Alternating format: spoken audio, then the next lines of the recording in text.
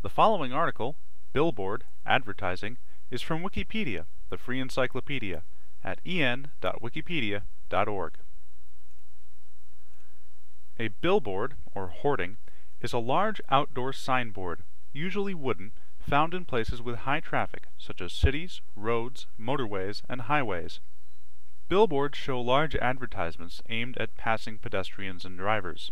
The vast majority of billboards are rented to advertisers rather than owned by them. Typically showing large, witty slogans splashed with distinctive color pictures, billboards line the highways and are placed on the sides of buildings peddling products and getting out messages. Billboards originally existed alongside and later largely replaced advertisements painted directly onto the sides of buildings or designed into roofs in shingle patterns.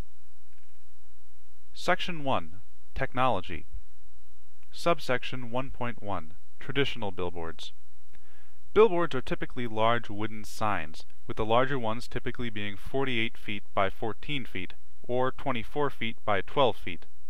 The display is painted or printed on a vinyl sheet which is glued onto the board. Smaller 22-foot by 10-foot and 20-foot 6-inch by 9-foot billboards display a series of 30 or 24 printed posters respectively to make up the sign. This format is cheaper to produce, but has less visual impact.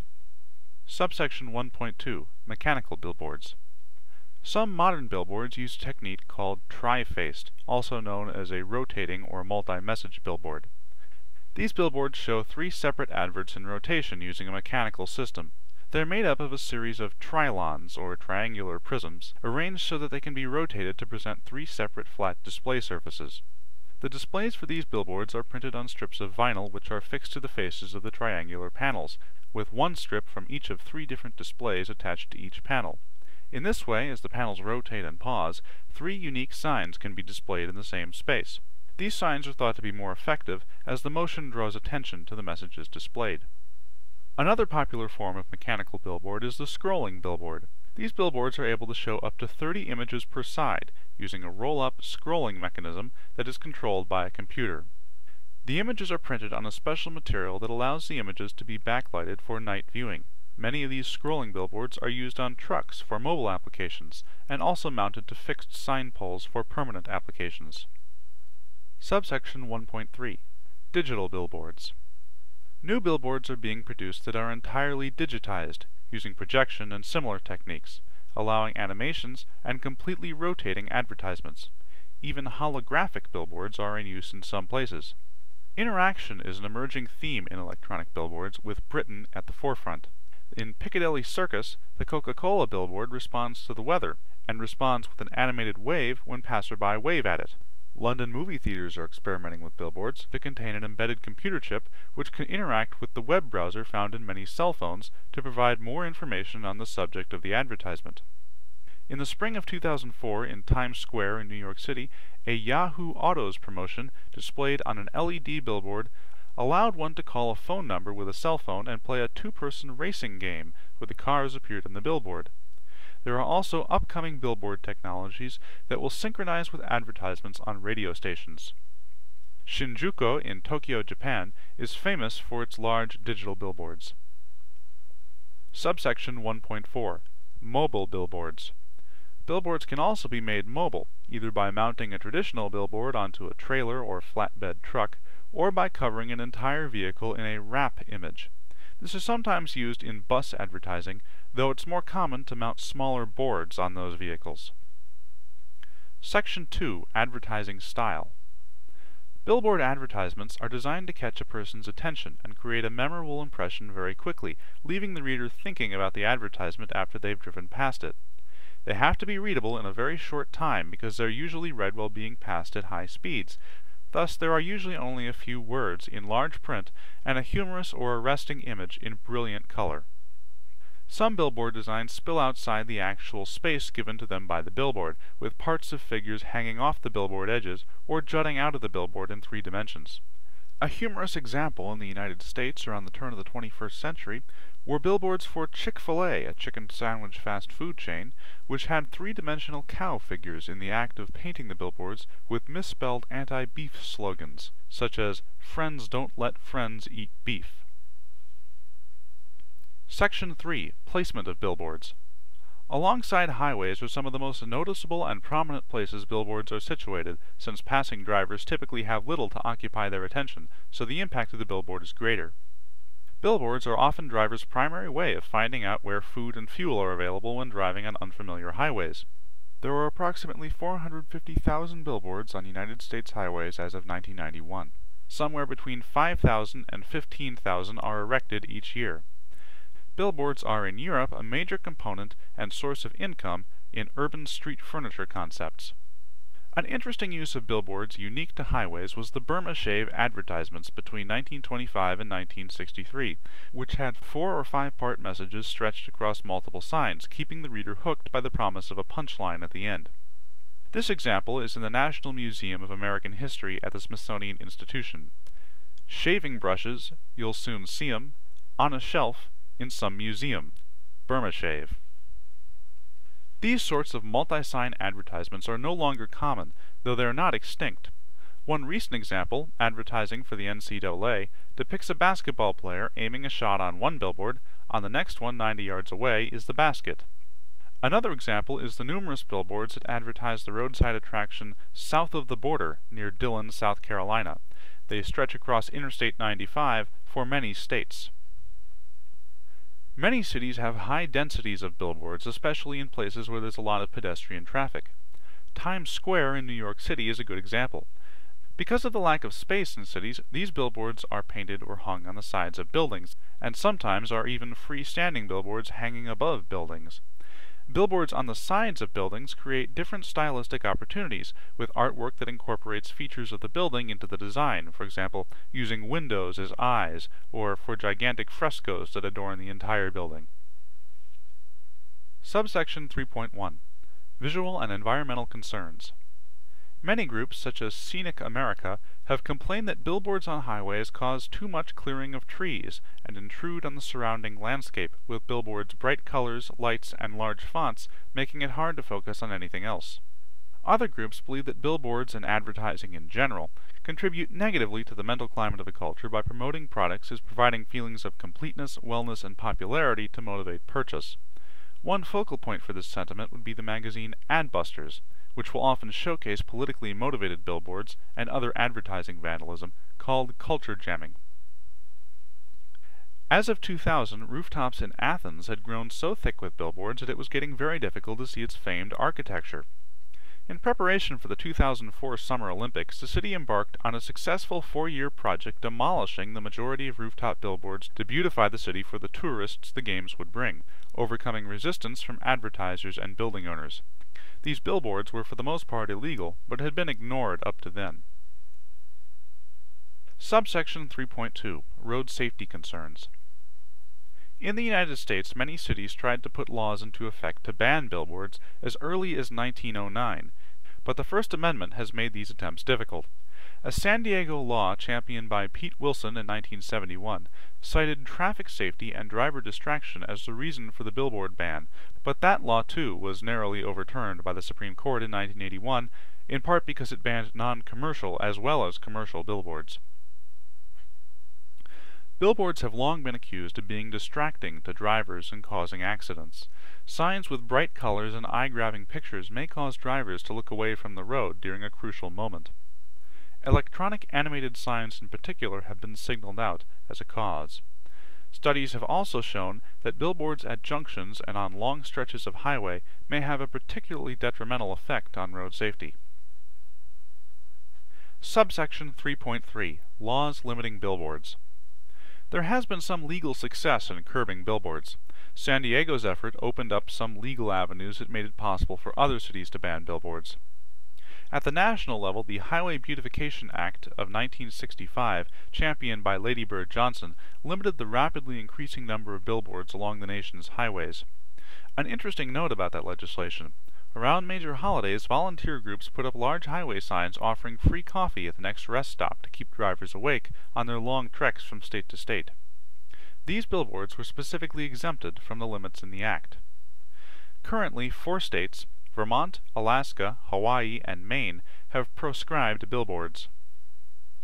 Billboards often become targets for culture jammers who oppose the commercialism of their message or the corporation that sponsors the billboard. In an activity called Billboard Liberation, culture jammers modify billboards in ways that change the meaning of the sign altogether, often in a humorous way. For example, the Animal Liberation Front once replaced a Chick-fil-A billboard's "Eat More Chicken" message with "Eat More Tofu." Section 4. Uses of billboards. Subsection 4.1. Highway billboards.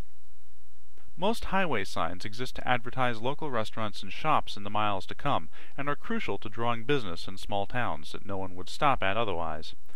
One illuminating example is Wall Drug, which in 1931 put up billboards advertising free ice water, and the town of Wall, South Dakota, as it is known today, was essentially built around the 20,000 customers per day those billboards were bringing in as of 1981.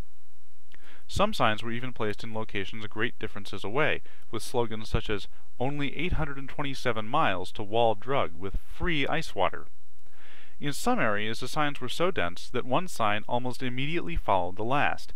This situation changed after the Highway Beautification Act was passed. The proliferation of Wall Drug billboards is sometimes cited as one of the reasons the bill was passed. Subsection 4.2. Stadium billboards. See the article Advertising boards. Subsection 4.3. Big name advertisers. Billboards are also used to advertise national or global brands, particularly in more densely populated urban areas. According to the Outdoor Advertising Association of America, the top 3 companies advertising on billboards as of 2003 were McDonald's, Anheuser-Busch, and Miller. A large number of wireless phone companies, movie companies, car manufacturers, and banks are high on the list as well. Subsection 4.4. Tobacco advertising. Billboards are also a major venue of cigarette advertising. For example, 10% of Michigan billboards advertise either alcohol or tobacco, according to the Detroit Free Press. This is particularly true in countries where tobacco advertisements are not allowed in other media. For example, in the United States, tobacco advertising was banned on radio and television in 1971, leaving billboards and magazines as some of the last places tobacco could be advertised.